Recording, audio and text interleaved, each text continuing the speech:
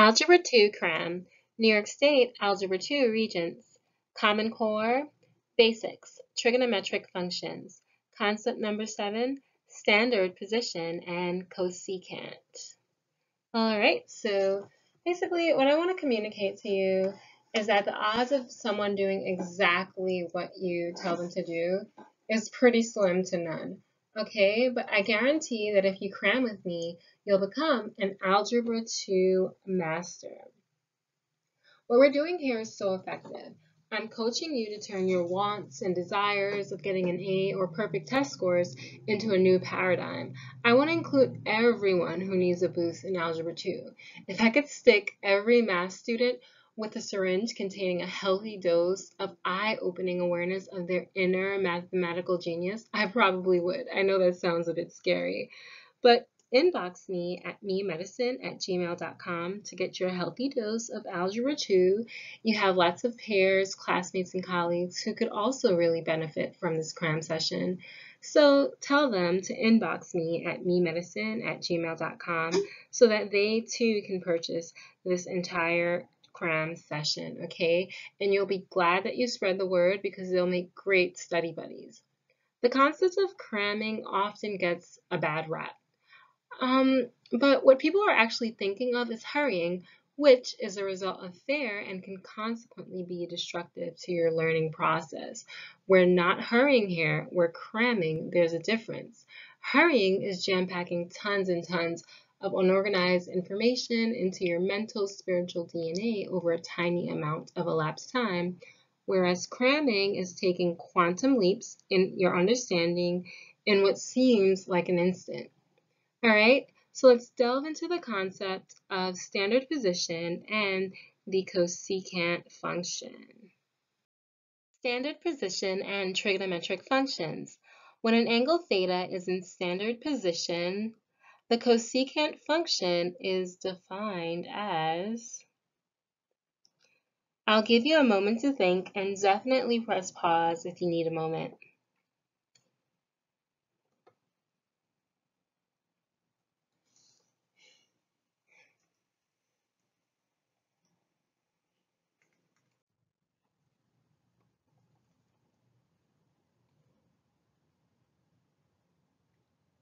All right, so hopefully by now you were able to arrive at an answer.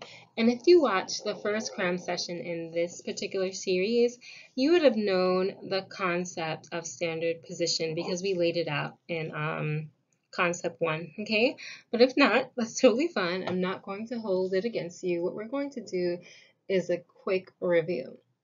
All right, so an angle theta in standard position has the following features. Its vertex is located at the origin in a Cartesian coordinate plane at 0, okay? Its initial side ray falls on the positive x-axis, and its terminal side ray terminates in quadrant 1. So notice thetas, or angles in standard position, are acute, and when I say acute, I mean their measurement is between the quadrantal angles 0 degrees and 90 degrees. And when I say quadrantal angle, in case you're not familiar with that term, what I mean is that the terminal side ray of the angle falls on either the x-axis in the positive or negative direction, or the y-axis also in the positive or negative direction. So some examples of quadrantal angles, especially the one that I just mentioned, is 0 degrees, 90 degrees, 180 degrees, my bad, and 270. Then if you were to continue in circular motion or going counterclockwise, this would be 360 degrees and so forth, okay? All right, you could also have negative quadrantal angles if you travel clockwise. But traveling counterclockwise, that's our normal direction of flow on a Cartesian coordinate plane as it relates to angles, okay? All right, and so the terminal side ray that terminates in quadrant 1 is going to be important for us. We're going to call that, R for short. Okay, so there goes our terminal side ray. And the next thing that we're going to do is we're arbitrarily going to choose this point P along the terminal side rate. And this point P is what actually simplifies finding all Cartesian coordinates in a situation like this. I mean, not all Cartesian coordinates, all the trigonometric functions of this specific angle theta. I'm going to show you why, okay? Because we have this P, this ray is no longer a ray. It becomes a line segment. And our point P cuts it off at about here. Okay, it's arbitrary. It could have been here, there, anywhere you choose. Okay? And we're going to say that our point P goes to the extent of its x-coordinate because it does. So we'll cut off our initial side ray here at x, and then we're going to signify the level that it rises to by our y-coordinate.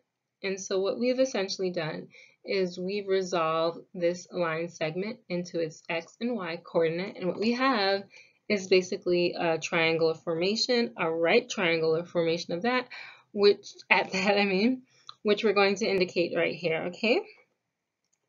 All right, so catch up with me. I'm sure some of you are already ahead of me mentally because I know you're all genius. That's fine, that's great. All right, so we've established that, okay? And what I want to make you realize is that, let's say our angle was in quadrant 2, 3, or 4, depending on where the quadrant is, the x-coordinate is going to be negative and positive. Specifically positive in quadrants 1, in quadrants 4, but negative in quadrants 2 and quadrants 3. The same for the y-coordinate, okay? It's going to be positive in quadrant 1 and quadrant 2, but negative in quadrant 3 and 4. But what about our ray, r? Well, this guy, what it becomes is the hypotenuse, or the longest side of the triangle. Y is obviously opposite theta, and x is going to be the adjacent sides of theta. But r isn't considered as negative or positive because it's not a coordinate.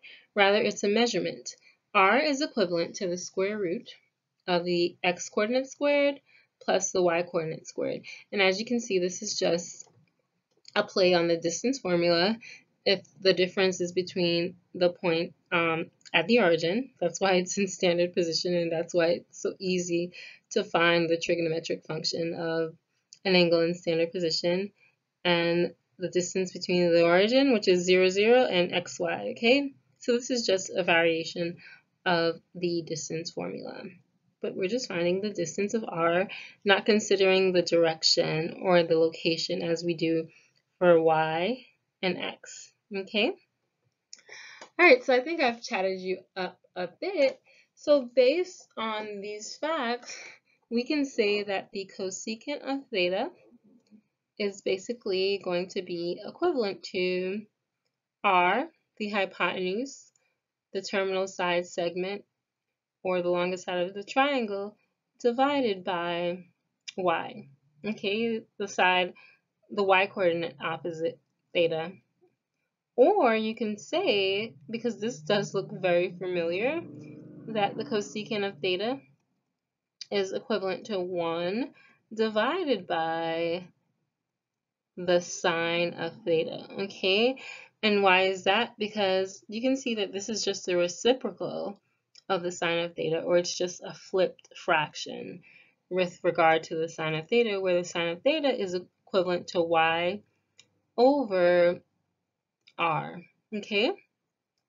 So basically, in case you're a little thrown off by the flipped fraction concept, whenever you have a numerator and you are dividing it by a denominator that's also a fraction, all you have to do is take the numerator and multiply it by the reciprocal of the denominator.